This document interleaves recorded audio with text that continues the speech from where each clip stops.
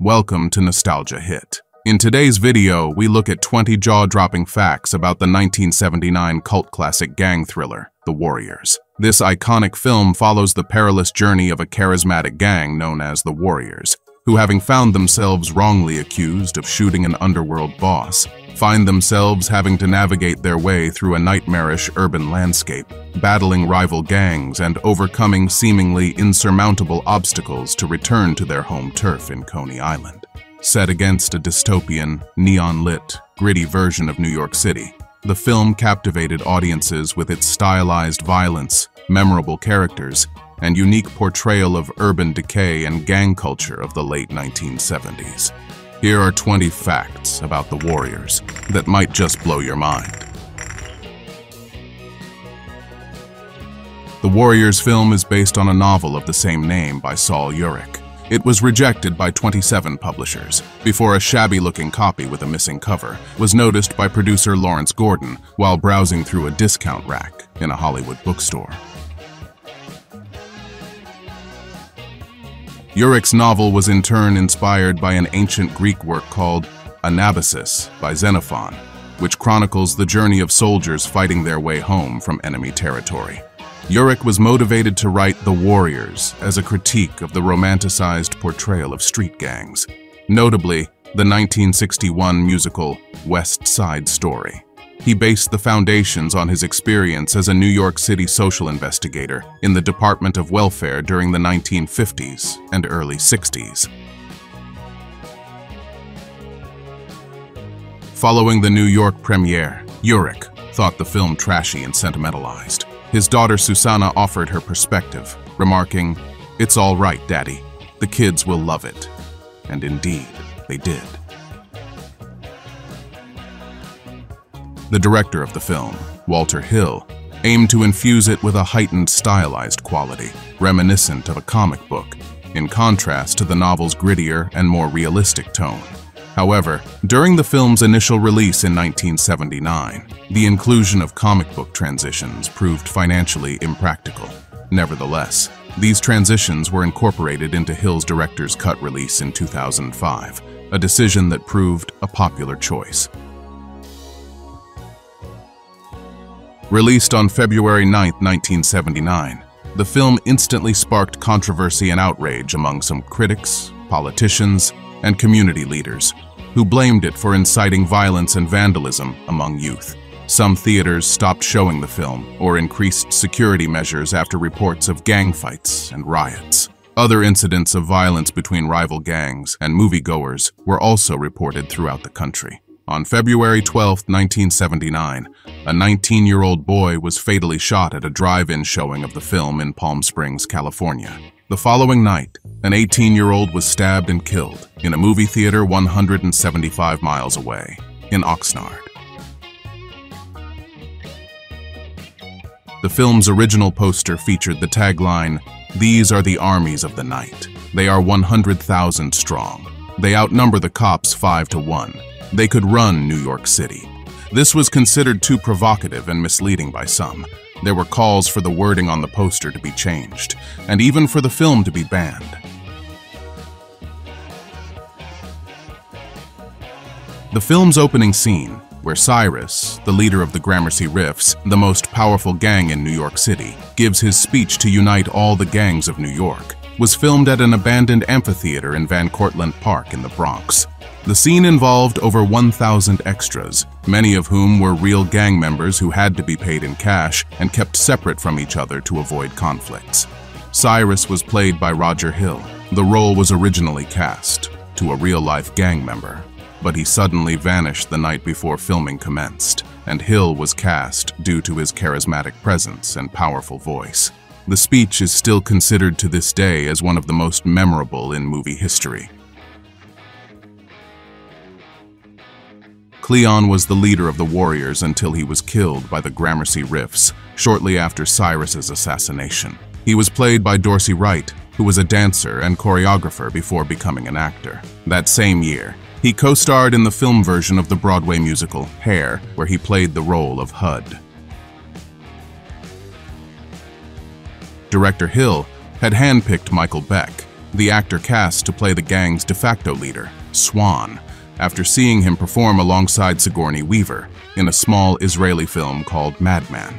A year after The Warriors, Beck would star in the 1980 fantasy musical film, Xanadu. Afterward, Beck said he considered Xanadu to be a career killer. Vermin was supposed to be killed by the Lizzies, an all-female gang that lured him, Cochise, and Rembrandt into their apartment. However, Mikos made his character so likable and memorable that the death scene was removed from the script. The role of Vermin was initially offered to future Who's the Boss star, Tony Danza, but at the time he was starring in the sitcom Taxi and was committed to the show. Deborah Van Valkenburg played Mercy, a member of the Orphans, a low-ranking gang that clashed with the Warriors. She later joined the Warriors and became Swan's love interest. During the film, Valkenburg is wearing a pink leotard and floral skirt. Later in the film, she adds a long-sleeved denim shirt that she claims she stole. In reality, Valkenburg broke her wrist during shooting, and the shirt was worn to cover up her cast. Cyrus was killed by Luther, the leader of the Rogues, who was played by David Patrick Kelly. Kelly improvised Luther's signature taunt, "Warriors, come out to play," which he based on an intimidating neighbor of his. The taunt became one of the most iconic lines in the film and in movie history.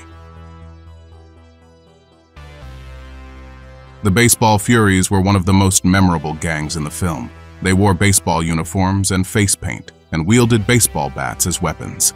They were created by Walter Hill as an homage to his favorite band, Kiss, and his love of baseball. During the fight between Swan and one of the Baseball Furies, Swan accidentally hit the Fury so hard with his bat that he broke 3 of his ribs. The Fury's reaction of pain was real, but he continued to act until the scene was over. Beck did not find out about the injury until 37 years later, during a reunion event. The Warriors was parodied in a 2014 episode of the animated series The Simpsons, called The Winter of His Content. The vest that Warriors gang members wore has since become iconic and fetch thousands of dollars whenever one shows up at auction. Bought in bulk from a label called Eastgate, they were embroidered with the gang name and a skull with wings insignia. Unfortunately, most of the vests do not have the original insignia patches on the back. In true old Hollywood fashion, once filming finished, the vests were put back into Paramount's costume inventory to be reused in other productions, prompting the removal of the patches. Tom Hanks actually wore one of the recycled vests in a 1982 episode of Taxi. President Ronald Reagan's press secretary called up Michael Beck to tell him that the president was a fan and enjoyed watching the film while he was at Camp David. Thomas Waits, who played Fox, fell out with director Hill while filming and threatened to report the production to the Screen Actors Guild. As tensions grew deeper between the two, Hill had enough and had Waits' character killed off. He was replaced by a body double who was tossed onto the train tracks. This becomes obvious when watching the film, as when he runs in front of the camera, you can see him trying to hide his face. Due to Waits' feud with Hill, and in the heat of the moment, Waits asked to remove his name from the credits and remains uncredited to this day. Waits later stated that this was one of the dumbest mistakes he's ever made in his career. He has since mended his relationship with Hill, and today, he only blames himself for the rift that developed between them. The making of The Warriors was sometimes chaotic and terrifying. Director Hill and Frank Marshall, the film's executive producer, had badly miscalculated just how difficult it would be to shoot on location in New York City, and in the middle of the night. The film needed to take place in total darkness, and a normal day of shooting shrank to just a few shadowy hours in the early, pre-dawn morning. The picture quickly fell behind schedule and ran increasingly over budget. Run-ins with real gang members and hostile residents often threatened to derail the production even further. Once, while filming below an elevated subway track one night, Hill says a local gang began urinating on the actors from above. According to Beck, another shoot had to be called off after dozens of kids swarmed the block's abandoned buildings, jeering the Warriors incessantly from the normally vacant windows. 1979 was the year of the gang movies, with 5 hitting theaters that year. The race was on to see who'd be first to hit the silver screen, with the Warriors winning out. The other films included The Wanderers, Walk Proud, Over the Edge, and Boulevard Nights. Of the 5 gang films, it's the Warriors in particular, but also the Wanderers that have endured and stood the test of time. Conrad Sheehan and Jerry Hewitt starred in both the big gang thrillers of 1979. Sheehan, who played the roller skating leader of the Punks, also starred in The Wanderers, where he played the Ducky Boys' second in command. Hewitt, the leader of the Baseball Furies, also starred in The Wanderers, where he played a professional bowler who was part of a hustling gang. The Warriors has left an indelible mark on contemporary culture. Its gritty portrayal of urban life, gang warfare, and the quest for survival has influenced countless films, television shows, video games, and even fashion. The film's iconic gang aesthetics, from the Warriors' vests to the Baseball Furies' costumes, continue to inspire subcultures and artists. Its themes of unity and identity resonate in today's world, and its enduring popularity testifies to its cultural significance, firmly establishing The Warriors as a timeless cult classic that continues to captivate and influence audiences decades after its release. Who was your favorite character, and what was your favorite moment from the film? Let us know in the comments below.